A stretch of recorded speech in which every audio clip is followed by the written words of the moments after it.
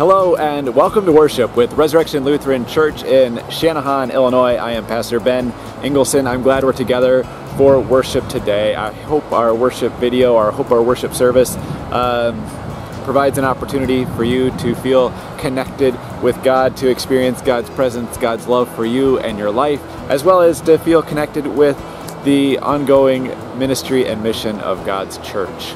Special welcome to our guests and visitors who are worshiping with Resurrection Lutheran Church for the first time. We're glad you're with us, as well as a warm thank you for all of our friends who are continuing to worship with us through these worship videos. And so with that, we begin our worship service today in the name of the Father, Son, and Holy Spirit. Amen.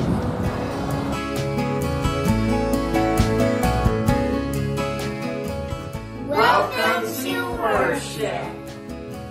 Welcome to worship. Welcome to worship. Welcome to worship. God bless you. The grace of our Lord Jesus Christ, the love of God, and the communion of the Holy Spirit be with you all.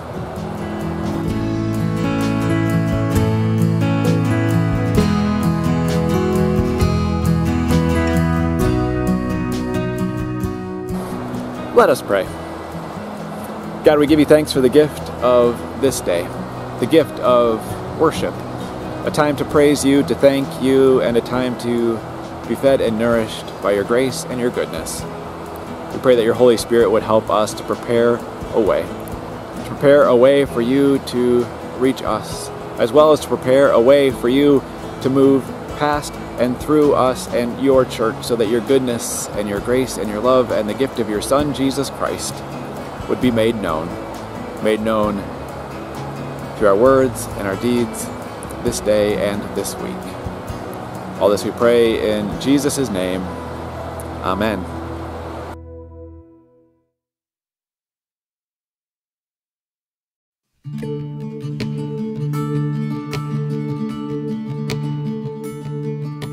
O come, Emmanuel. God is with us.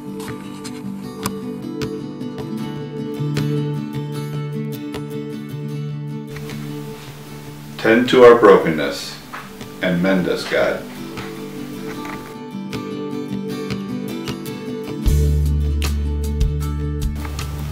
Reach us in our captivity and free us, God.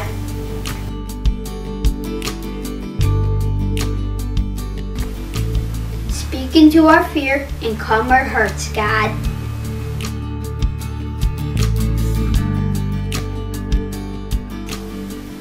Look upon our sin and forgive us, God.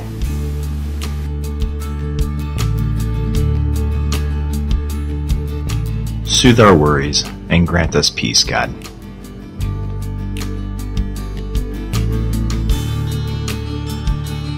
Bridge what divides us and bring peace among us, God.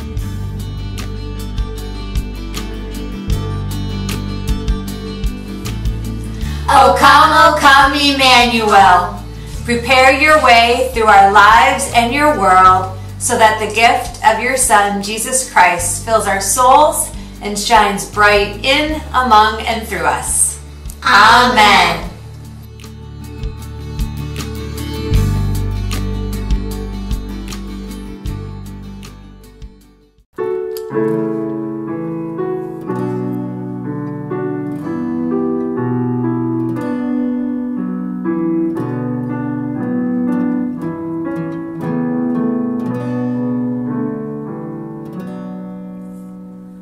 O come, Emmanuel,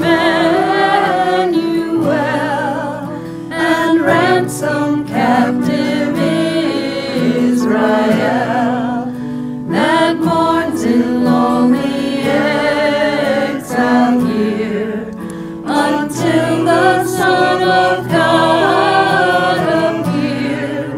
Rejoice, rejoice, Emmanuel shall come to you, O Israel.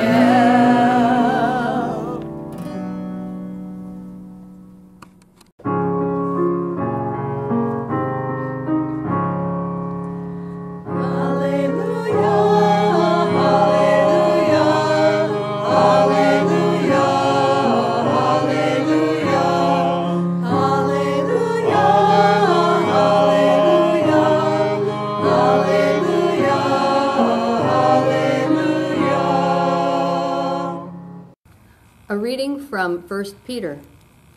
So roll up your sleeves, put your mind in gear, be totally ready to receive the gift that's coming when Jesus arrives. Don't lazily slip back into those old grooves of evil, doing just what you feel like doing. You don't know any better then. You do now. As obedient children, let yourselves be pulled into a way of life shaped by God's life, a life energetic and blazing with holiness. God said, I am holy, you be holy. So ends the reading.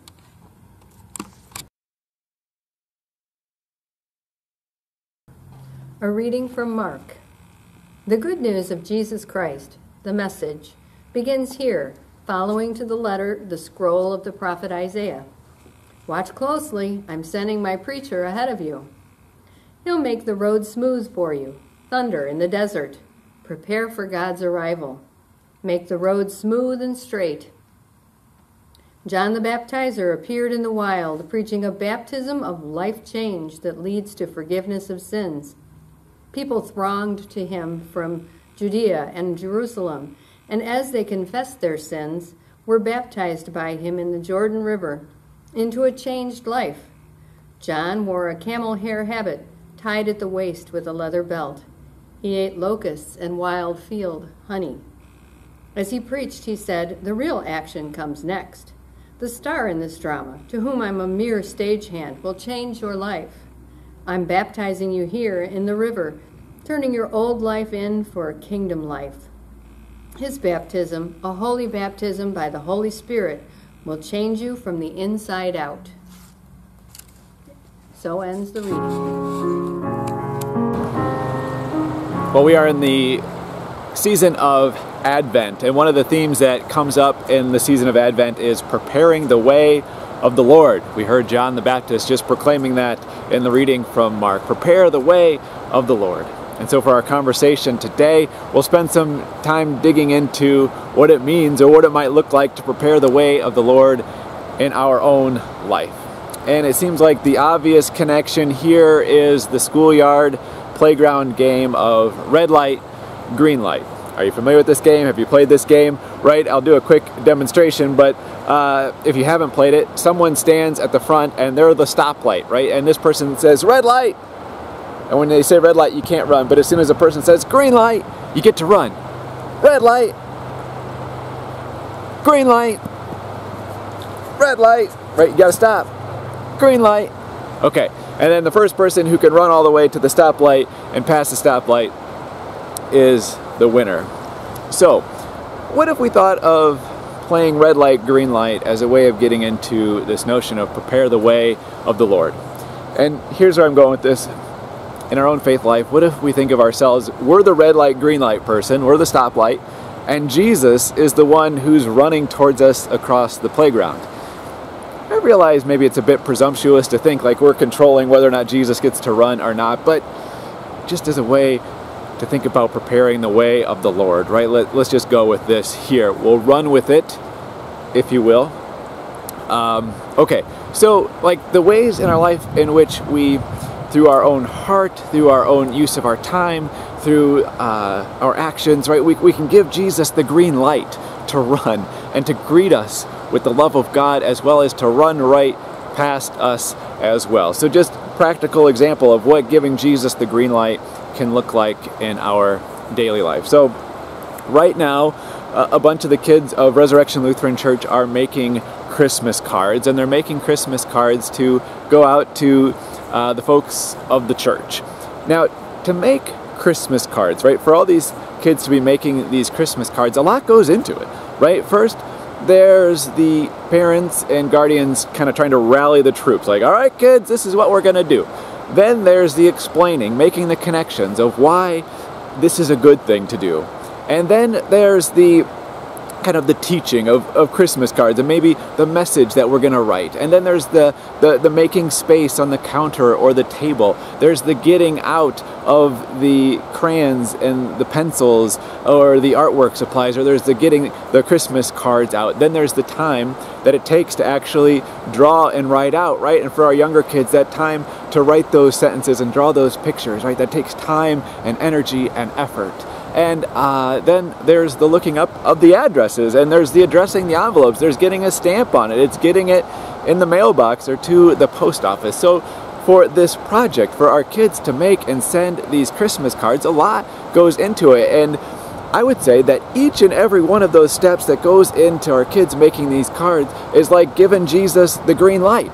Because as we do all of those things for the sake of sending a Christmas greeting, for the sake of sending God's love through the mail, that's giving Jesus the green light. And when those cards, when they go out, Jesus also goes through the mail. It's like Jesus has run to us. We've prepared the way of the Lord. We've made the space in the room, and we've used this time and energy to make all these cards. Like Jesus runs to us, greets us, is with us at the table as we're writing these messages.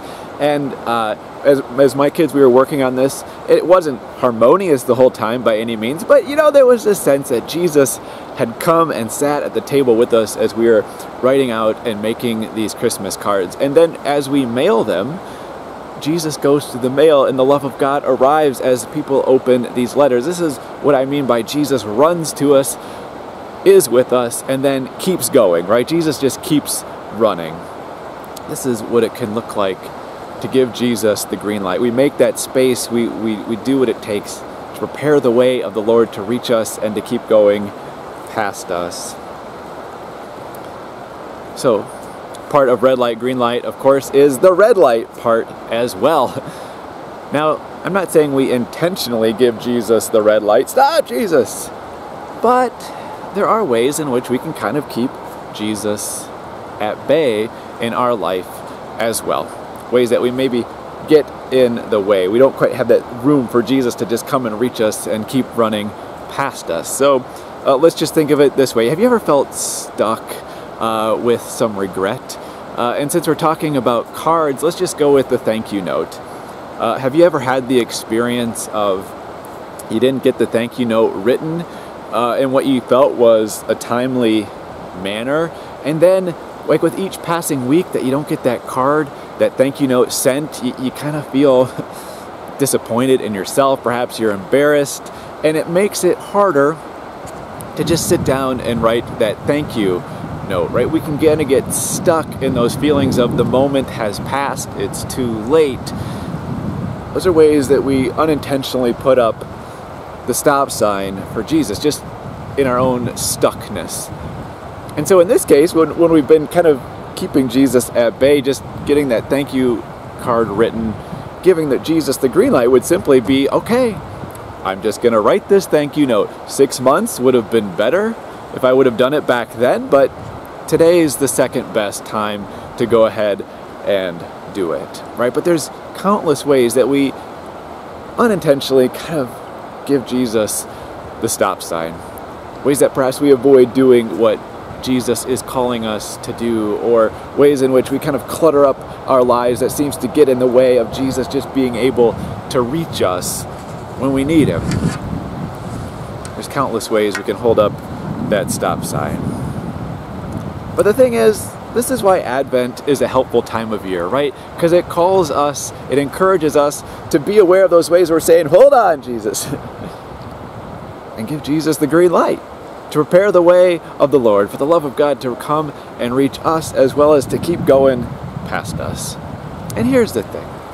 When we give Jesus the green light, right, he is fast. Like, he sprints across the playground, and he's right there quick. When we give Jesus the green light, whether it's taking some time for prayer, or watching a worship video, or doing something for someone else, an intentional act of kindness or generosity, right?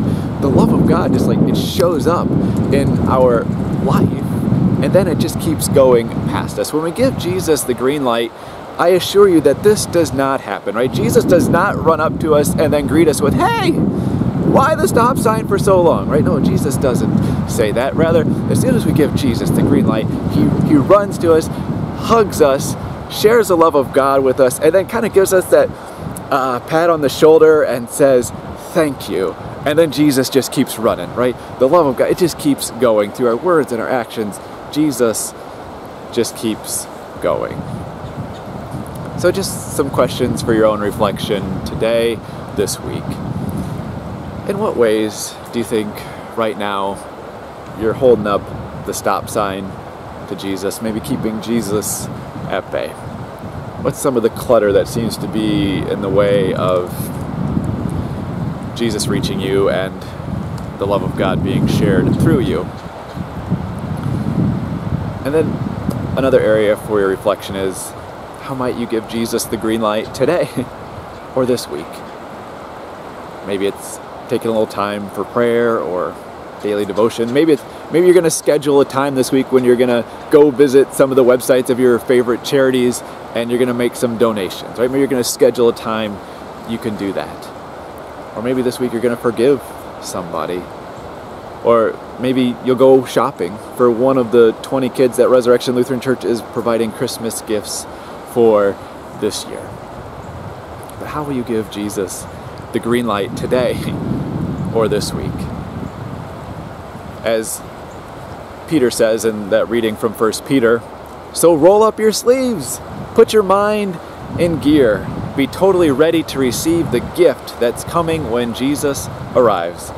Don't lazily slip back into those old grooves of evil.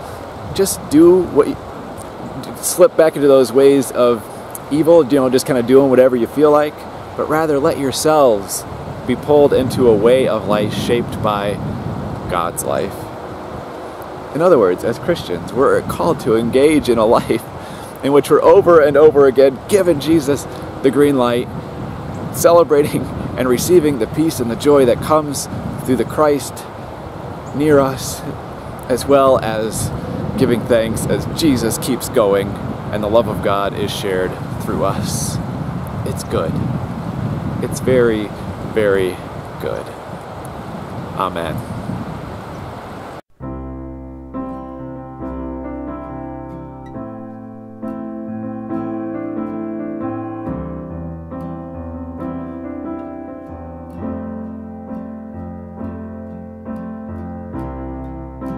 Prepare the way, prepare the way, prepare the way, Lord.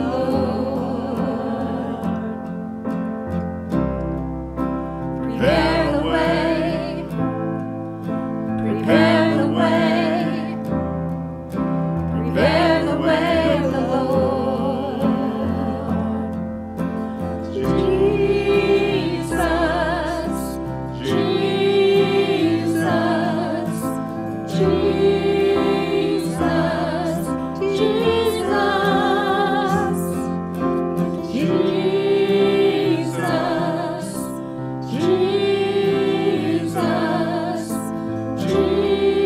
Jesus, Jesus. You are the light of the world. You are the light of the world. You are the light of the world, Jesus. You are the light of the world. You are the light of the world. You are the light of the world, Jesus. You are the King of the earth. You are the King of the earth. You are the King of the earth, Jesus. You are the King of the earth. You are the King of the earth. You are the King of the earth, Jesus. Jesus, Jesus,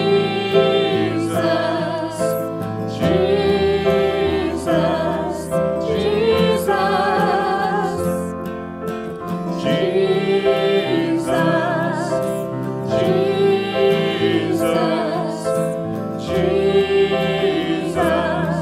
Jesus.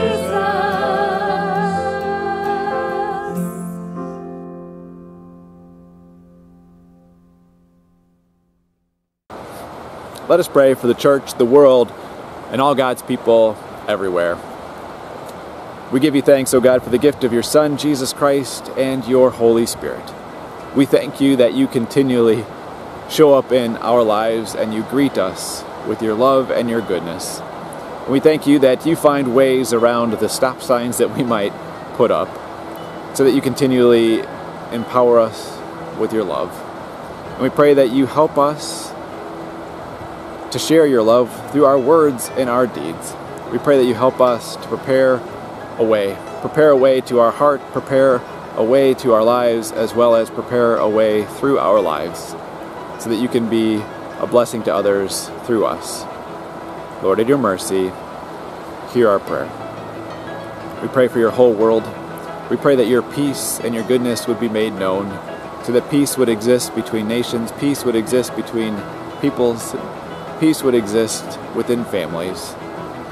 And we pray that you would help us to do the hard work of peace, to bridge what divides, to mend what's been broken, to forgive what's been hurt. Lord, in your mercy, hear our prayer.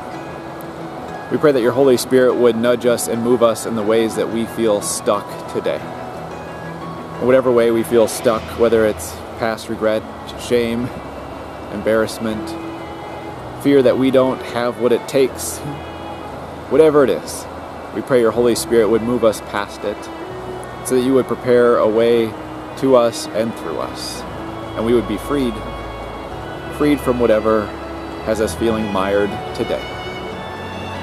Lord, in your mercy, hear our prayer.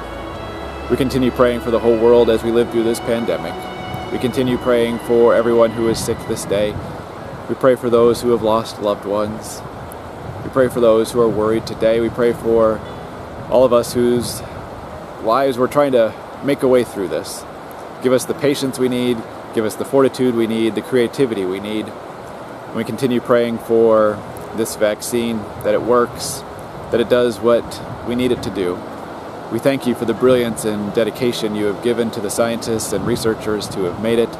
We thank you for the courage of all those who have been part of the tests. We pray for healthcare workers, doctors, nurses, everyone who's caring for those who are sick this day. Lord, in your mercy, hear our prayer. And we pray for our neighbors who are most vulnerable at this time, especially our neighbors in nursing homes, prisons, essential workers who continue to put themselves at risk. Keep our world turning for our sake. Lord, in your mercy, hear our prayer. And we continue praying for our teachers, administrators, and students who are all trying to learn and educate in new and oftentimes challenging ways. And we pray too for the families and the parents who are supporting their kids through this time. Lord, in your mercy, hear our prayer. We also remember our loved ones who have gone before us, who aren't with us, especially during this holiday season when we often so miss them and their presence.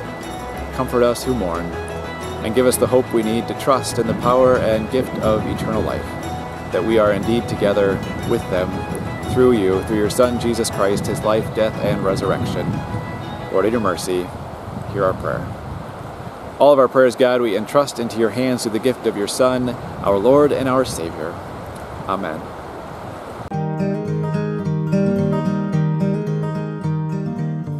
Peace be with you. Peace be with you. The peace of the Lord be with you always. The peace of the Lord be with you. Peace be with you.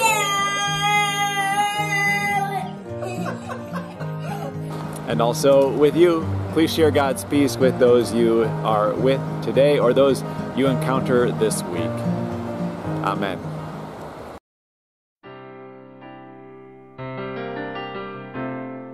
Our Father, who art in heaven, hallowed be thy name. Thy kingdom come, thy will be done, on earth as it is in heaven. Give us this day our daily bread, and forgive us our debts as we forgive our debtors. Lead us not into temptation, but deliver us from evil. For thine is the kingdom, and the power, and the glory, forever and ever. Amen.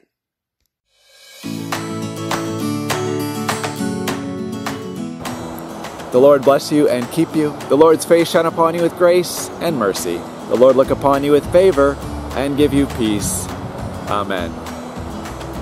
Amen. Thank you for worshiping with Resurrection Lutheran Church. Today, I'm glad we had this time together. I hope our worship video has been a blessing to you, a source of encouragement as all of us together try to prepare the way of the Lord. If Resurrection Lutheran Church can be of any source of support and encouragement to you at this time, if we could help you prepare the way of the Lord, please reach out to us and let us know how, and we'll be glad to do so.